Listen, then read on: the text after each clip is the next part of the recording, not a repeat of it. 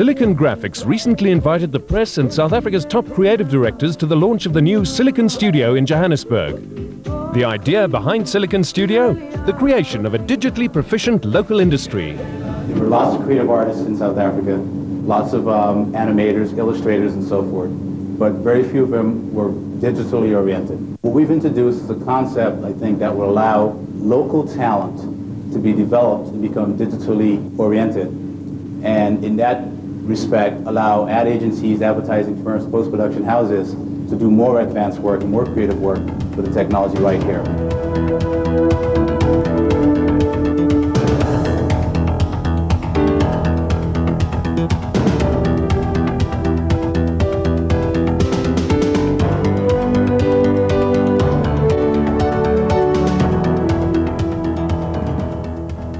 When complicated work does appear within your community and industry, you don't have to export it, because you have people who can take advantage of the best technology right here that will be trained up.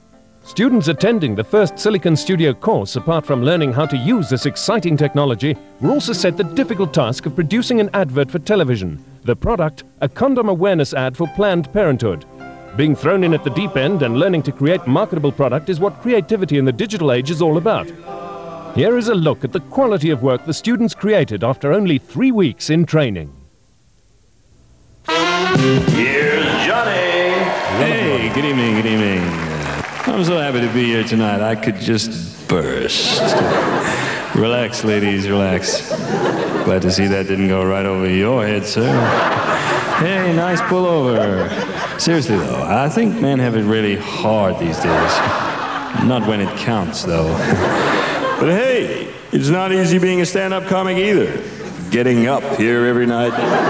Don't worry, ma'am, that was an in-joke. Yeah, getting up and poking fun at stiffs like you. Okay, you've been fantastic. Thanks for coming.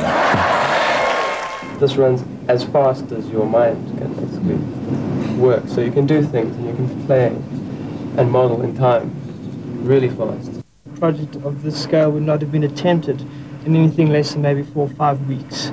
And we've managed to learn the software and apply. And this is with the help of a really good team that's put together. We each knew a little bit extra, and it all balanced out very well. And we produced something that actually looks very good in about 2.5 to 3 weeks. I mean, we don't have to follow every Disney book. You know, we've got our own talent to really bring forward. Here's Johnny. Hey, good evening, good evening. I'm so happy to be here tonight. I could just burst. The idea is that when a student comes through the program, they will be available for real work in the community. Right? It would not just be an academic exercise, but it'll be a real-world set of experiences. They understand things like deadlines. They understand things like fickle clients who, change their minds and things of that nature. But hey, it's not easy being a stand-up comic either. Getting up here every night. Don't worry, ma'am, that was an in-joke. It's really rubbery and it's real. Pink. A bit pink. You wouldn't believe how hard it is to make a condom bounce up and down. It's a first, first for us, first for everybody. I think generally South African society is very conservative, so hopefully we'll be able to make a breakthrough. Making a breakthrough is exactly what Silicon Studio intends to do. Through the power of digital content creation, visualization around the globe has reached new heights. The artist's imagination is liberated and the realms of possibility are stretched, enhanced and made truly magical.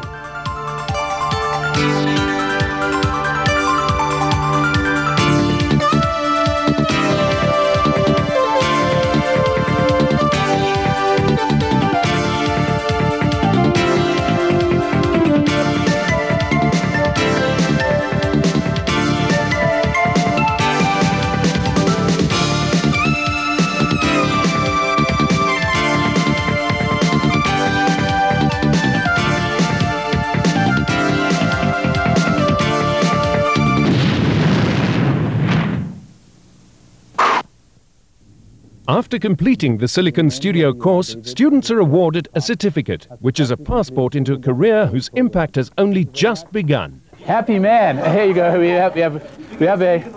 got a Silicon Studio mug. Can't tell you how much it costs. Jeez. It's basically a little story about reaching for the stars. And what you guys did was basically reach for the stars, and you made something happen. Content is where the world is going, right? And content is consumable and valuable.